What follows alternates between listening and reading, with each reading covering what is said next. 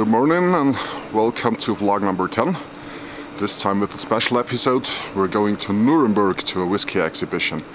By train actually. This is the train already waiting in the background. And we're going there with our whiskey club. They didn't arrive so far, but hey, it's a whiskey club. Einen schönen guten Morgen.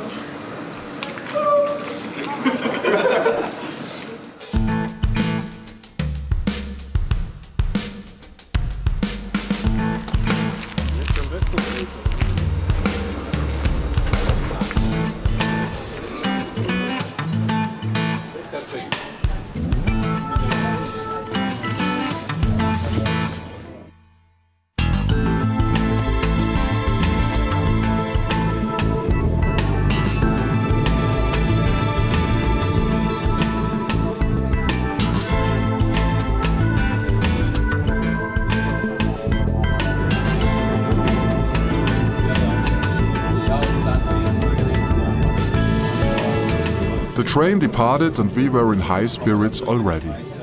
Bernhard's wife had baked chocolate whiskey muffins, each and every one with a little slogan on it. Thank you so much, Waltraud, they were amazingly good. Chocolate and whiskey are the basic ingredients of every successful breakfast. We, appropriately refreshed and strengthened, leaned back to enjoy the train ride all across Bavaria.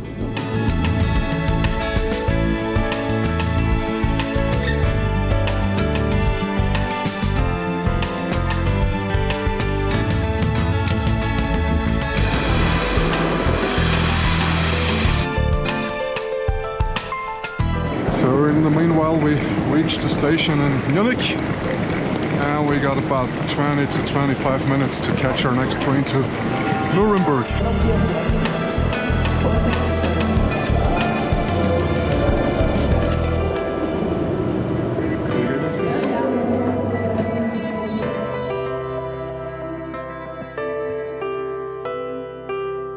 The journey to Nuremberg went smooth as could be, and right there on the platform, Bernhard's son Yuki welcomed us.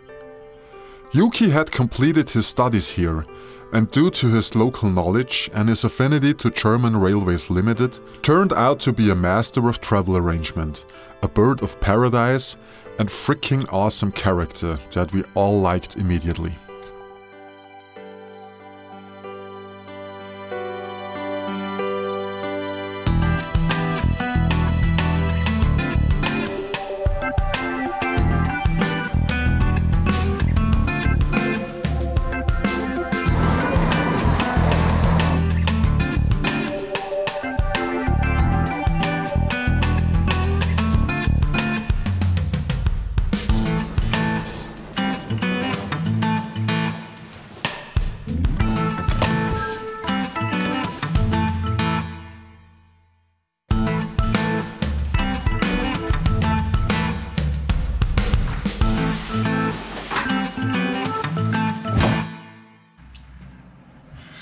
Alrighty, done that.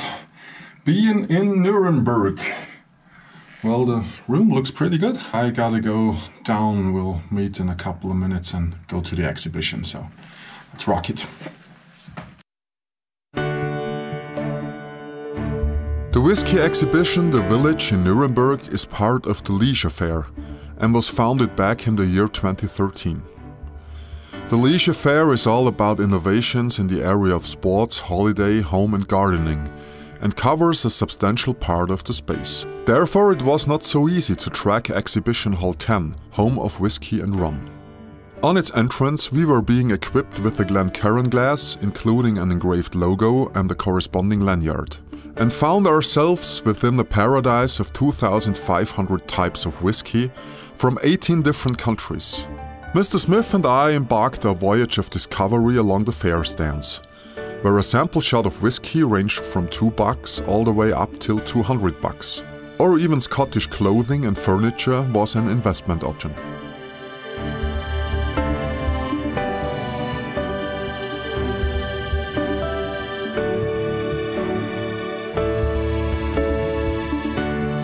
The first stand that caught our attention was this young man here, who turned out to be the master distiller and name giver to the Swabian Highland Distillery Finch.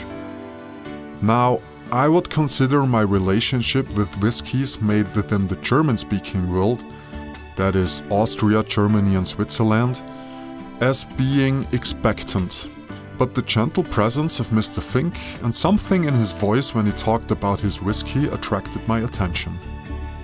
I tasted a 6-year-old Swabian Highland Whisky.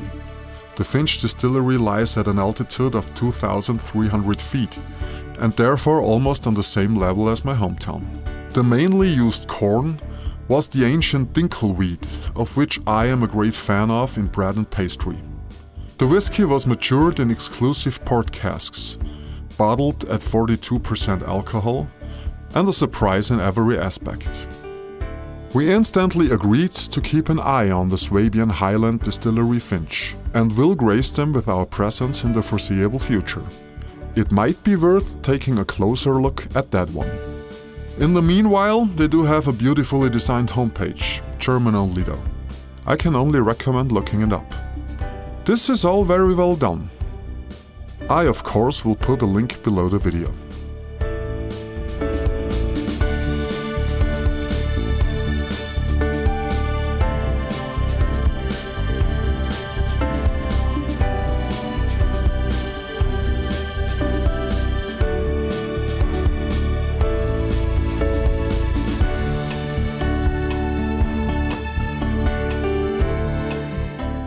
Then a TOMATIN poster caught my attention and I realized that Mr.Smiff already had picked up track 2. TOMATIN is a Highland distillery with a history going all the way back to the 15th century and probably would have some awesome tales to tell. In 1897 it was reopened as a formal distillery, and curiously enough there had been several moments in time where they thought, we should double the number of our stills. They went from 2 stills to 4 in 1956, from 6 to 11 in 1961, and in 1974 from 11 to 23.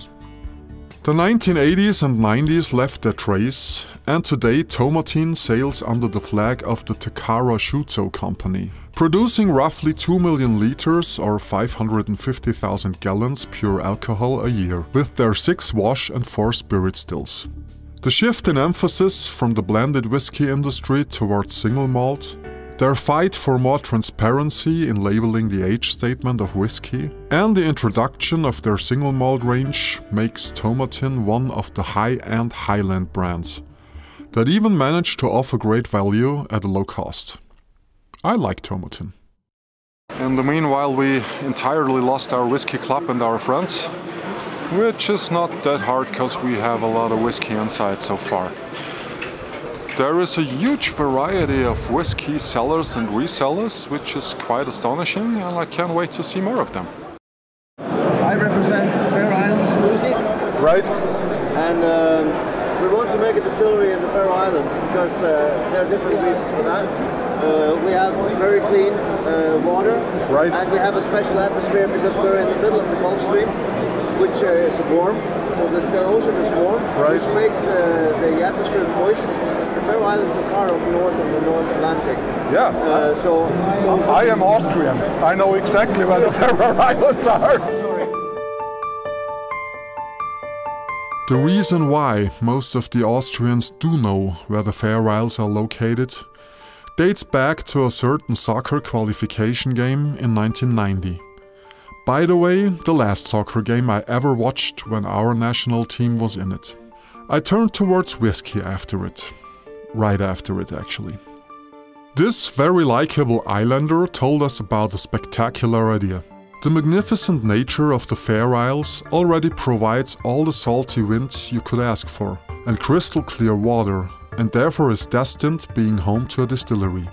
So they will be launching their own cryptocurrency coins in respect of European and US regulations, and be the world's first crypto-funded distillery to set their ambition producing 800 to 1,000 barrels of whiskey with 2 classic copper stills a year into action.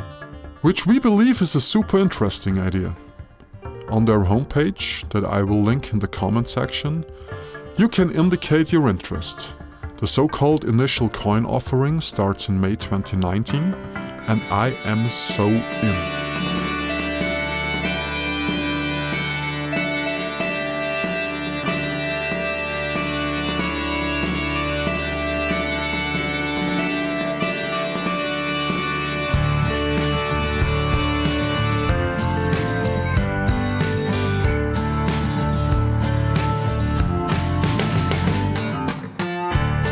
So we accidentally, but at least entirely, had found our friends again. And we gathered at the line of scrimmage to discuss the second down. And sure enough, the last quarter of the game still had some pleasant surprises in it.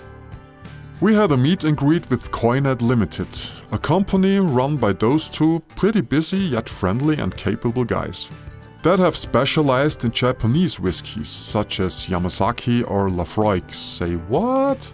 Lafroig is part of the Suntory Trust, one of the 5 biggest liquor corporations in the world. And they're in good company with Bowmore, Connemara, Jim Beam or Canadian Club, just to name a few. We were getting to know this diehard Irishman here, what in terms of our forthcoming Ireland whiskey journey in May, turned out to be beneficial.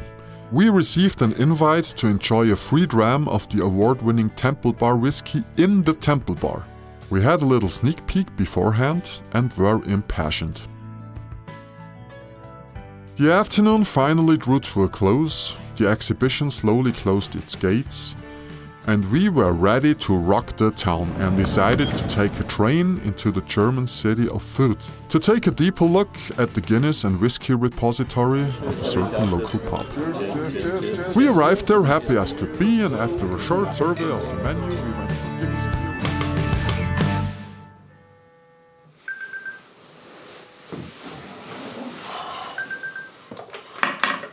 Hello. Oh.